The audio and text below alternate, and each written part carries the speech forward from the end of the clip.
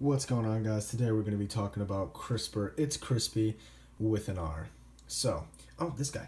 A miracle. I really want blue eyes. What is it? How does it work? Well, young man, all your questions are about to be answered. So, basically, what CRISPR is, it's this new, unique technology that basically enables geneticists and medical researchers to edit parts of the genome by removing, adding, or altering sections of the DNA sequence. Okay, so let me show you how that works.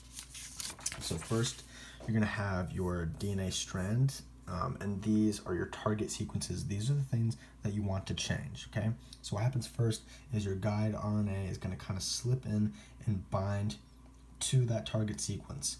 Okay, then the big boy comes in, the Cas9 protein, which also acts as an enzyme in this process. It's going to bind to both strands in that DNA, and here's what's going to happen. It's going to make cuts right here. I already did it, but I'll do it again. There we go. It's going to make cuts into both strands of the DNA. Okay, now here's where the magic happens. When those cuts heal themselves, it's going to create and introduce a mutation. So unfortunately, little boy, that's going to be a no on the blue eyes, but this process has introduced treatments and cures